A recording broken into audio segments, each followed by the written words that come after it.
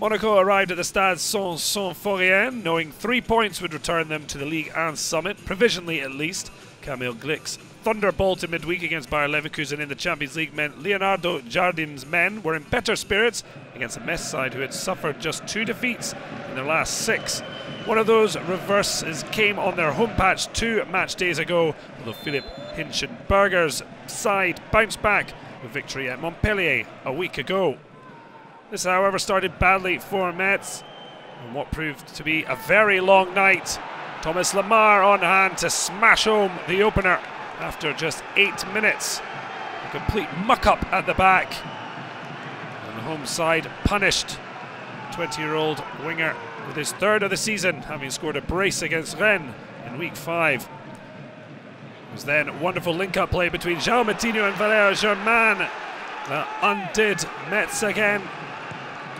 Wonderful combination and a wonderful strike. A 1st of the season for GERMAIN, having returned from being on loan at Nice last season. Monaco were toying with the promoted side. And Bernardo SILVA gobbled up his 2nd of the season. 5 minutes before the break, a stunning dummy from Guido CARRILLO. And the Portuguese 2016 Euro winner, making it 3-0 at the break. Well, Metz hadn't beaten Monaco at home for over a decade, and that looked unlikely to change. Monaco had won 5 of the last 6 meetings in France's top 2 divisions, but hadn't beaten them by more than 3 since 2006. Captain Cheick DOUKOURE tried to find a route back into the match, yet to score for the club, and only 1 Ligue 1 goal in his time for Lorient. Sadly, the only mark he made on the game was on the ankle of Kevin Ndoram.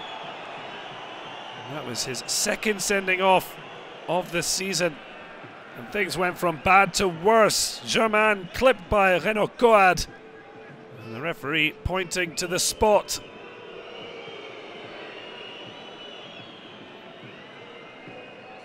It was the Brazilian FABINHO to step up, and despite some missiles thrown onto the pitch, made no mistake, beating Thomas DIDILLON.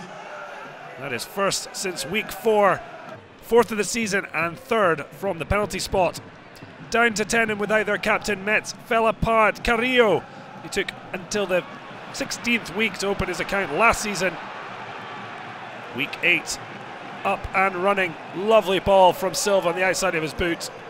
And far too easy for the Argentine-born striker to make it 5. CARRILLO then managed to pick up a brace, sliding in to direct it into the empty net.